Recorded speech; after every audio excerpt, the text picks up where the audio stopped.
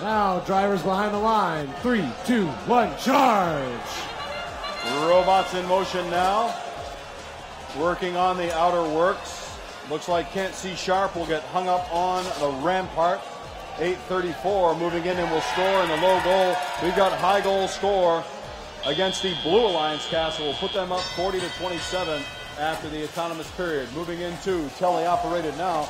Can't See Sharp struggling across the rampart. They move into the red courtyard. See if they can set up to score.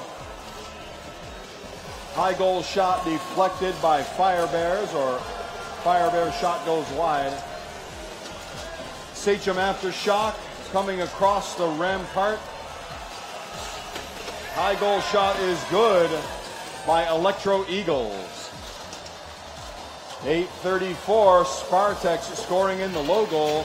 High goal shot by Fire Bears is good, and also by Electro Eagles. The Blue Alliance Castle is beginning to crumble under the relentless assault of the Red Alliance. Meanwhile, quietly, the Blue Alliance has been steadily weakening the Red Alliance Castle.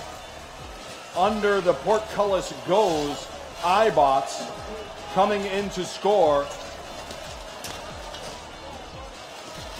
They will put one in the low goal, perhaps. 8:34, their alliance partner scores in the low goal, doing the robot dance, and back through the sally port. Electro Eagles scores in the low goal. Both towers down to 3-4 strength, about to be 3 strength on either side. Can't See Sharp now playing defense, disrupting the aim of the Red Alliance robots. 35 seconds remaining. All teams will earn 1 rank point as of now. 2370 iBots bringing in the last defense. 30 seconds remaining. Robots thinking about where to go for their final positions. 1 boulder remaining for the Blue Alliance to win against the Red Alliance Castle. They have managed to bring down that flag.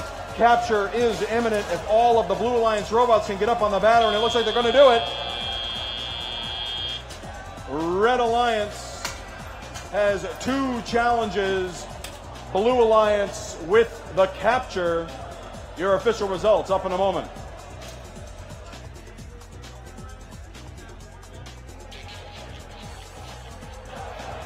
And here they come up on the big board with 108 points. The Blue Alliance is the victor. This will put Spartex up into the number 8 position.